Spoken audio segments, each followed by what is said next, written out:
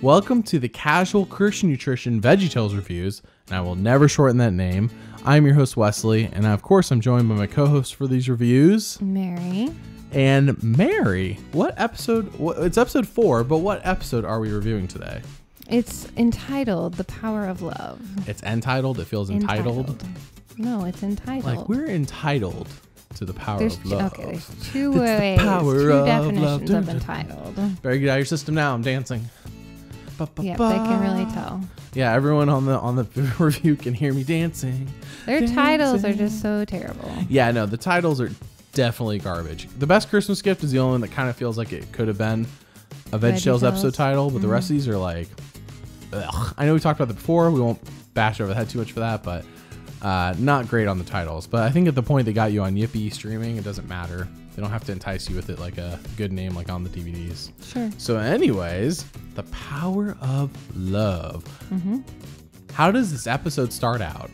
Well, they're backstage, surprisingly. What?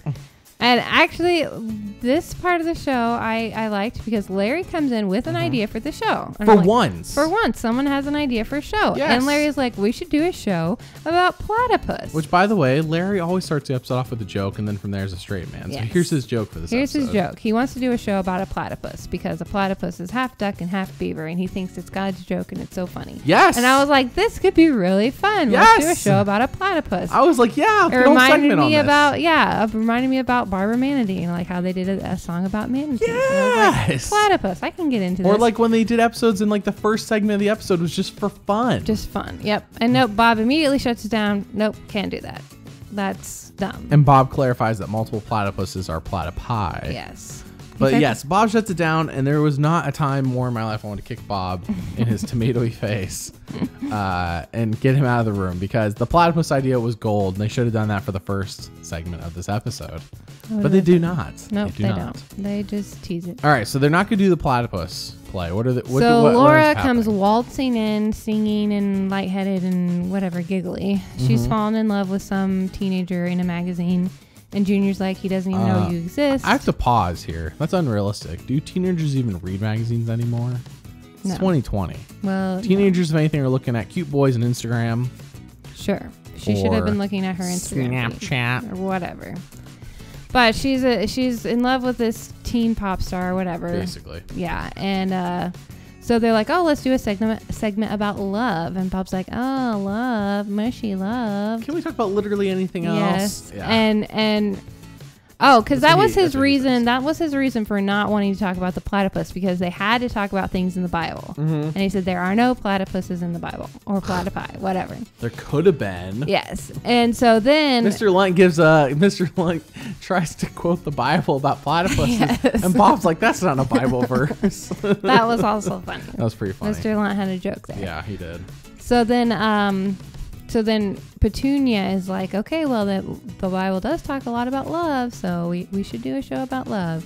And what is true love? And so then Everett keeps naming things that they love. And at this point, Mr. Lunt again has a good joke, and he goes, love is a cheeseburger, which harkens back to, Yeah, of they course. did that as a wink to the Yes. to people like us, which But I I liked appreciate. it. Yes, I appreciated Yes. that. As long as we're not doing too much of it, yeah, it's appreciated. Right. So that was good. So then, Petunia's like, no, you all have it completely wrong, but no one's really listening to her. So Archibald decides that since Well, she's just a secretary. She's not important, apparently. Archibald decides this, and it's Laura is so in love that they'll learn everything they need to know about interviewing her. So the first segment song is... Which, by the way, I thought Archibald was smarter than that. Why would he think that Laura... Well, again, This little girl. he's now become the joke.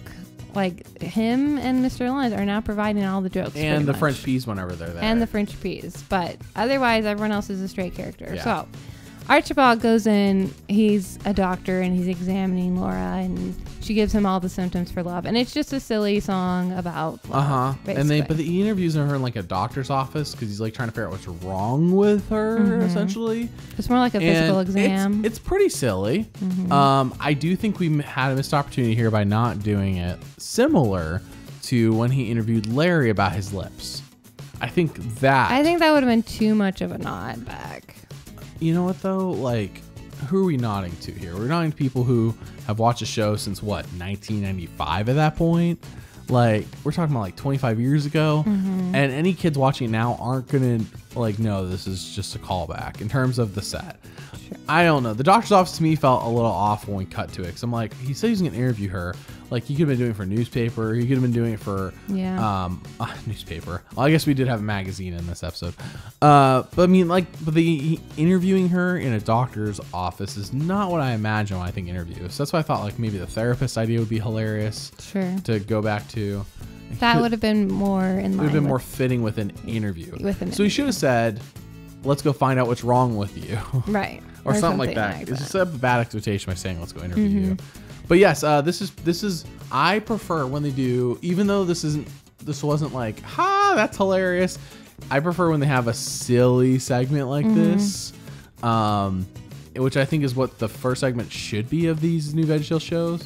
But the Petunia one in the last episode proved that sometimes it could just be a normal song about what we're teaching about. So it's like up in the air whether it's going to be silly or not. But basically, Archibald has no idea what to do. What to do. Right. Yep. And by the end of the song, Laura's fallen in love with a different boy. It's from a different magazine. Can we clarify? It's not love. This is lust. This is not love or lust. This is, as she says in the song, she's in love with the idea of being in love. Yeah. Which is crushing, whatever. But she's like a little girl.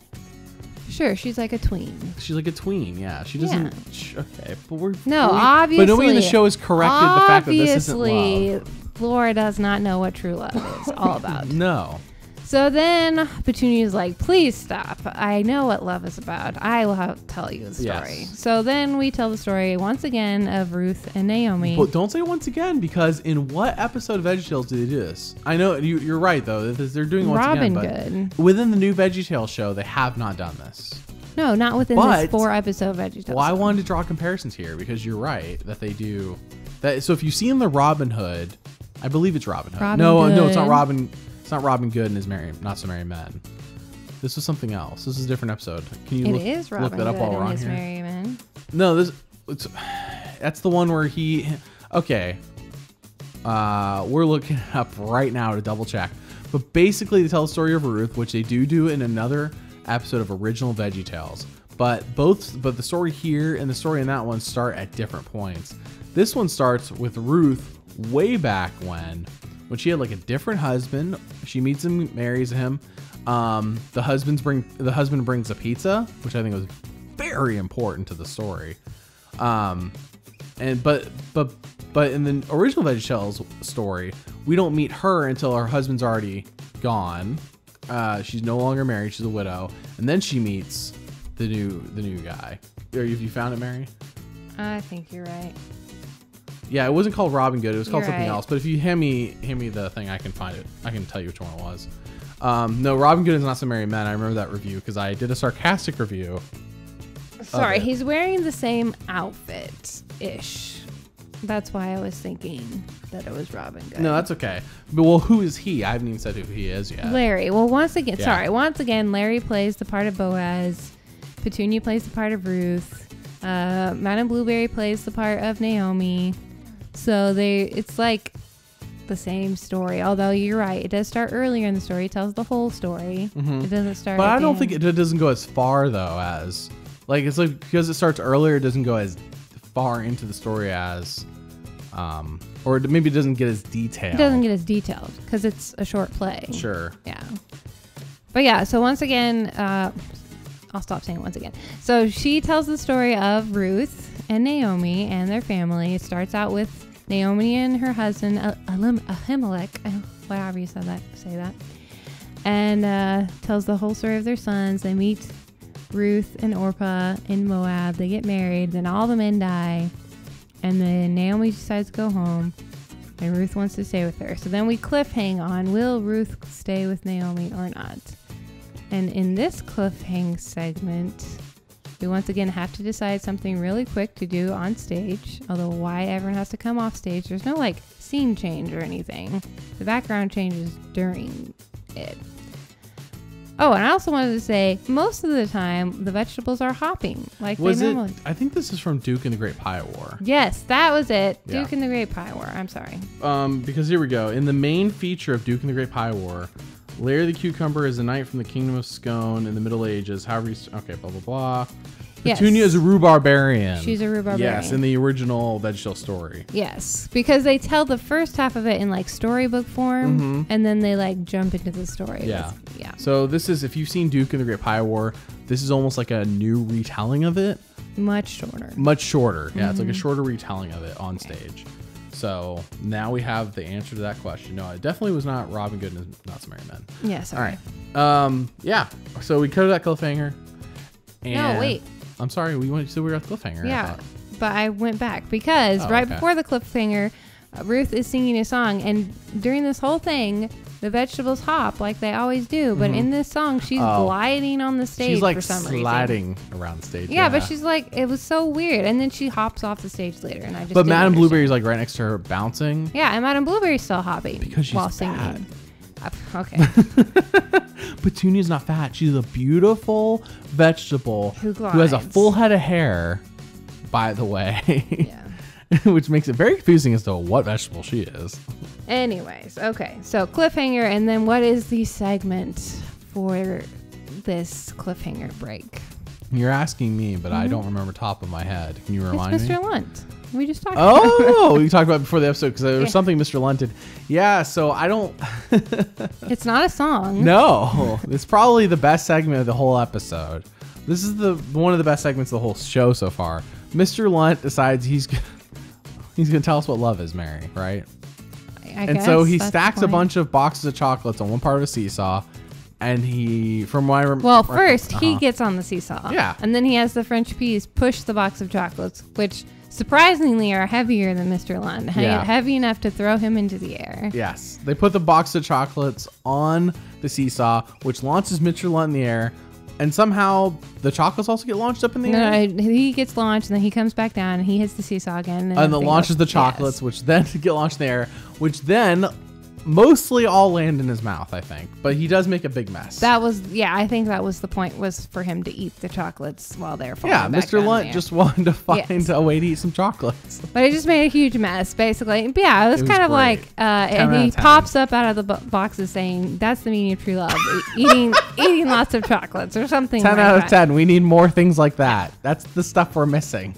So That's the stuff Larry used to do. Yes, it was pretty funny. It wasn't a song; it was just a short little gimmick. But because they're on stage, they can do short little things like this and be like, it's cool. Yeah. Whereas I felt like in a normal VeggieTales episode, when they did like stuff like that, it's like, oh, now we have like 4 segments this episode, or like this is an unnecessary segment. But like here on stage, it's like, thank the Lord. We need more things like this to be in the show. To break up the seriousness of the main story. So great, perfect. I loved it. You don't have the same look of love. It was, I don't know. I had the power of love looking at this part. It was kind of funny, but it was just like, what? I think because I really enjoy Mr. Lunt as a character. I really enjoy the character that Larry used to play, and now Mr. Lunt's playing, basically. Sure. It's probably my favorite character in VeggieTales, is whoever's being that person. Right now, it's Mr. Lunt, so I'm totally on board with this. 10 out, if it was just if the whole episode was just this part, I'd be like, that was short, but 10 out of 10, I loved it.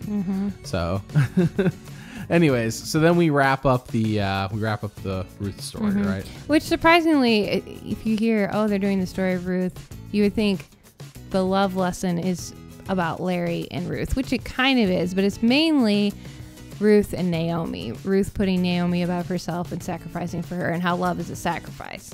And so then once Larry falls in love with Ruth, he also sacrifices for her and takes care of her. I would do anything for love, Yeah. but I won't Basically. do that. Except Whatever Larry that doesn't is. say that part. He Right. will do that. Yeah, so it was cute. It ends with Ruth proposing to Larry, basically. Or not Larry, Boaz, whatever. Petunia proposing to Boaz. And that's the end of the story. And then Yep. we have the onstage final scene. Yep. And this time... Oh, by the way, they also do the theme song at the beginning of the episode, and the sign falls again, almost murdering them. Mm-hmm. And there's no hole in the floor or anything. No, Yeah. a bunch of garbage on that one. All right. So, anyways, what were you saying? The show ends with Jean-Claude Jean-Claude dressed as Cupid. Cupid. With a bow and arrow. And Larry's like, "Are you an angel or Cupid?" And he's like, "Both." He says, what's the difference, I Yeah, think. what's the difference? Which Yeah. I think is a very confusing message to the kiddos, because Cupid is a made-up character and angels are real. Yeah. So there's a bit of a mixed message there from the Christian show VeggieTales. But anyways, instead of a fortune cookie, what does he use? Do you remember what he uses Yeah, the bow and arrow. That's how he delivers. He shoots his arrow up in the air. It lands on the ground. It's a plunger arrow, classic VeggieTales. And that's what gives Bob the verse this time instead of a fortune cookie. And I think he's disappointed again. But. Well, I'm actually hoping that from now on, every time John Claude comes, he gives a different way of giving the verse instead of always doing a fortune cookie. Yeah, that would be more interesting if he finds a different way to give the verse each time. Yes. Yeah. The fortune cookie, we did it back-to-back 3 times in a row.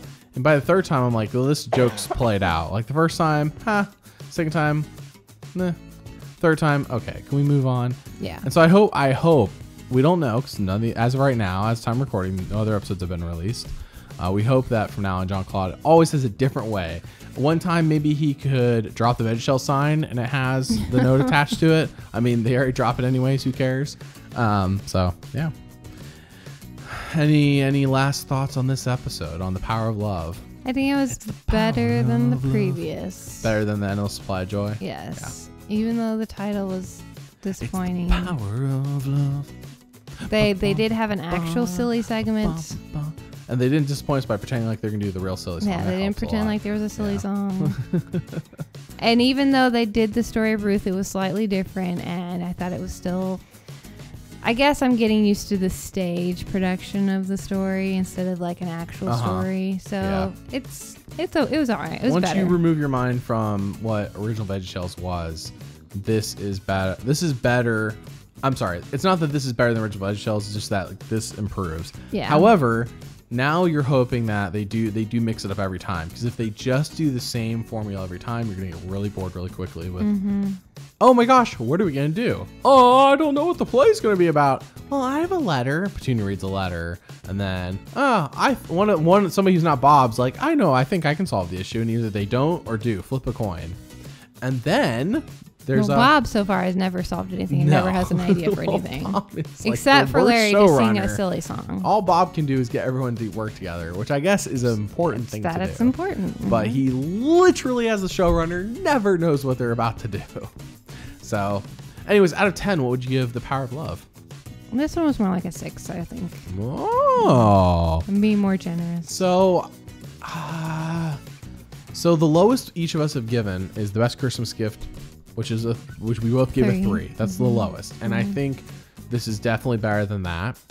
And the best one so far, that's how I'm going to keep track of this. Which one has the best score, which has the worst score, until eventually one reaches a 1, one reaches a 10, then there's no point. But as of right now, Best Christmas Gift both got 3 from both of us. And then the pilot episode, whatever the first episode was, that one got a 7 from me. I don't think this is as good as the pilot episode. I think I'm going to agree with you here. I'm going to say 6.